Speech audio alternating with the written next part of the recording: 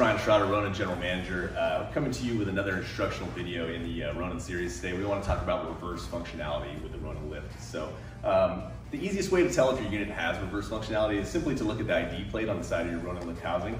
If you have a -R after your serial number, that means that you do have reverse functionality on your lift.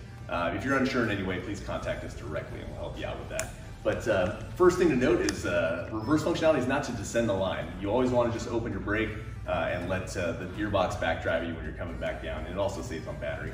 But when you're done working for the day, that's what the reverse functionality is for. So what we've done is we have our red brake handle and we have a limit switch underneath the brake handle, and this assures that we force you to open the brake before you go into reverse so you don't cause any damage to your rope inside the unit there. But physically, all you want to do is pull the red brake handle all the way open, or should I say down. And what you'll do is you'll roll the thumb wheel in the down position, just like you would normally send the line. But now that our brake's fully open, it'll actually reverse the polarity of the motor. And as you can see, the line will now come out of the Ronin much simpler and easier.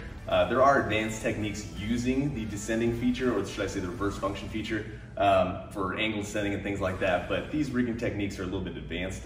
Please contact Ronin directly and we can help you out with those setups.